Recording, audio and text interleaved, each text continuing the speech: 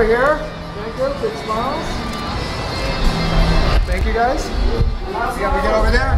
Over here from Alex. Yeah, I love it. Hi, Alex. How you doing? My favorite drummer. I love Brian. Oh, Ricky's in now. He's part of the press. Somebody better have a prescription. Brian. Hi, Ricky. Hi, Brian. Forgot your shirt, dude. Yeah. Always got to point at Ricky. Hey, everybody knows that. My favorite. We need an interview. What's that? We need an interview. You want an interview? I got it. That makes sense. One of those guys. One over here. You want to do it? Thank you. How you doing? Hi. Don't get too close. I have a zit on tip my nose.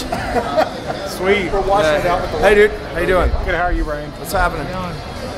So, what's going on? Oh, played Steve Ferlazzo's night, man. His opening night. Soundcheck live. What do you expect to see tonight? Probably some rock, some roll, and then more rocking and more rolling, and it's gonna be ultimate. Did you name Black Mongoose? Yes, I did. I think I did.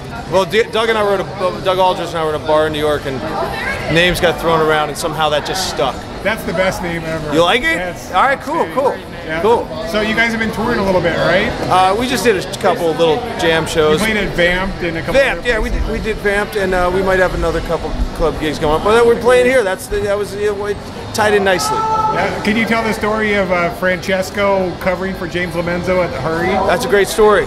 Rudy was there. We did a show called Hurry, a celebration of Rush music, and we had it all ready to go. Last minute, 24 hours before, James couldn't make it, and we're like, this is unbelievable. He's like doing all the vocals and bass on most of the night.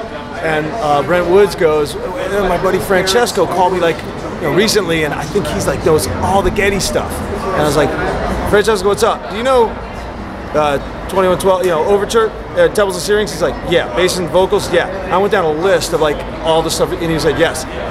So he officially won the MVP of the weekend for me. He came in less than 24 hours and killed it, and we had never met before. Yeah, he really was amazing. And Rudy killed Lakeside Park, which was awesome. We had let Joe.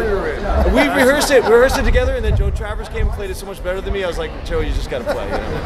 That was a great night. Your drum kit sounded incredible too. Thank you very much. Those concert toms versions, I can't stop thinking about it. To concert Tom Sawyer, man. Yeah, concert Tom Sawyer. Awesome. Is there anything you want to add, or anything you have coming up with the Dead Daisies, or anything else? Dead Daisies are mixing the record right now, and we'll start touring in the middle of the summer, and the record come out in September. We'll be going hardcore for the second half of the year into next year.